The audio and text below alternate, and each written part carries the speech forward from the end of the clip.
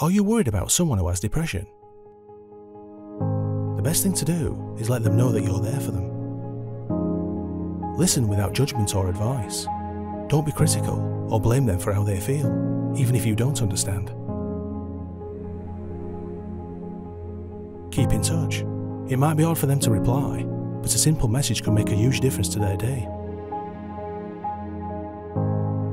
Help them find support that works for them. They might not want it right now, but let them know you can help when they're ready. If they found it difficult to get support, you could look for other options together. Mind's website has information on advocacy.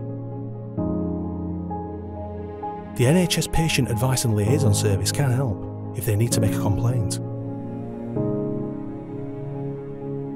Look for ways to help them, but don't take over. Ask them what they need. For example, do they enjoy cooking but find shopping difficult? They might find it hard to leave the house, so you could offer to collect the shopping for them. Listen to what they need and empower them to care for themselves.